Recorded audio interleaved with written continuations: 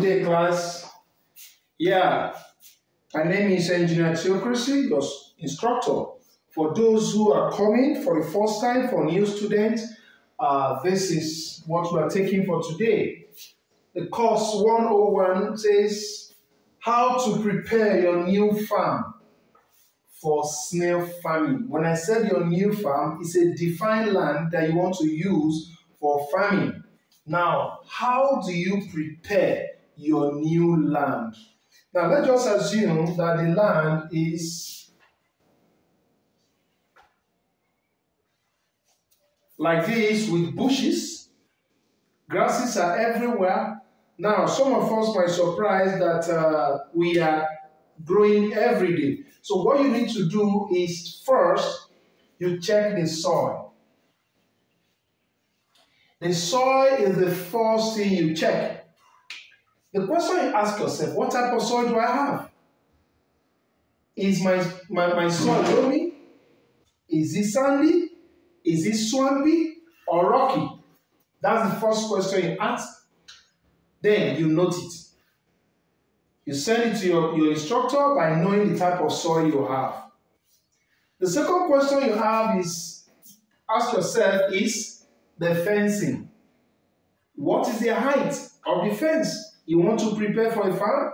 The height of the fence should be between 11 to 14 coaches. Some do 10, fine. But between 11 to 14 coaches, if you can achieve 14, beautiful. But if you cannot achieve 14, you achieve 13, you achieve 12, you achieve 11.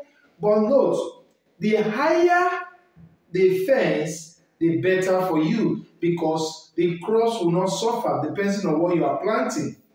Farms that you will not plant cocoyam and banana at all, you might go at 10, you might even go at 9, but it's not recommended. Recommended fence height, remember, from this point we call it DPC.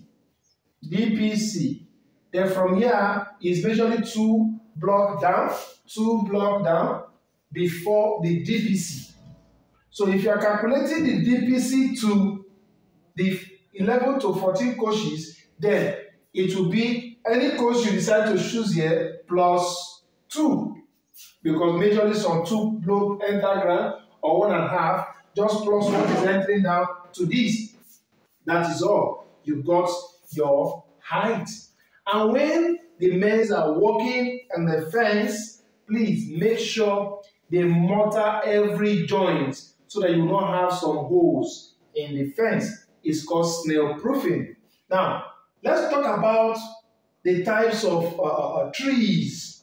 You have some trees, heavy trees in the farm, you understand, that was there before you acquired the land, or as at now they are there. When I mean trees, things that are higher than the fence, things that will be higher than the fence is already there. I will advise at this moment not to uproot any tree. You can clear every grasses, leave those trees. Just cut off those leaves and leave those trees. If the trees are big, cut it off. If they are big trees, cut it off. But don't uproot it. You will know why you shouldn't uproot your trees.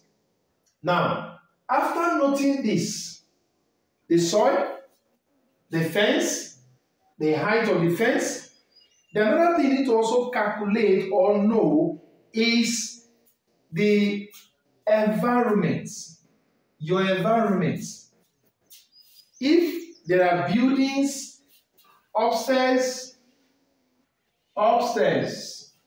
remember, people will see your farm. Have that in the back of your mind. People will see your farm.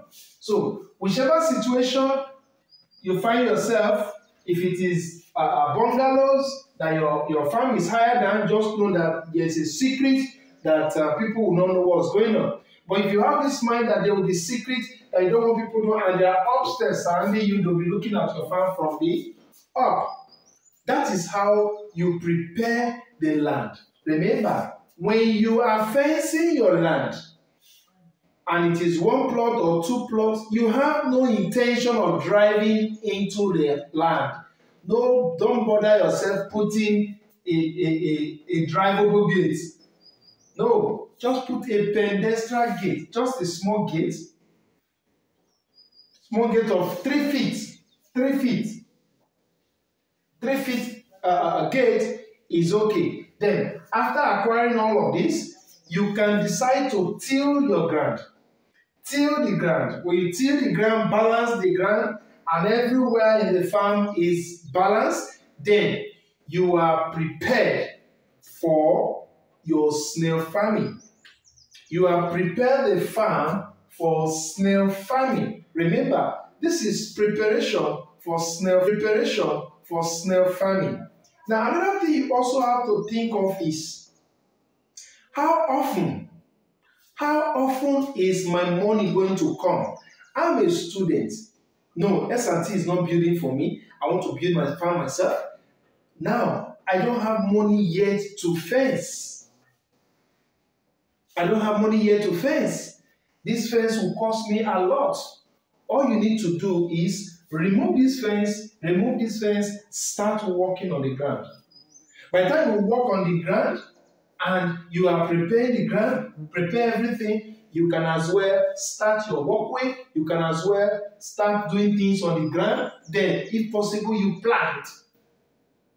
While those plantations are growing, you then be sourcing money to raise your fence. Because some have waited until they have money to do their fence, then they will now wait again to start planting and waiting until the plants will grow. That's double waiting. So while waiting to raise your fence, plant. When you plant, that period of the fence growing, the plants growing, you can be doing your fence. The only little slight disadvantage there is during the process of fencing, some of the menses will destroy the plants around that environment. So, in that case, when you finish your fence, you can roof immediately and stock immediately because your farm has grown. So, in preparing your land, make sure you know the type of soil, you prepare everything on ground and be ready. If there's any question to that, please let me know. Ask your question regarding this and ask a general question. I'm in the college waiting for you as class starts from Saturday in the morning to the evening. So anytime you see the video, please ask your question within that duration because the college is intact. Every other question will be replied through audio. Thank you.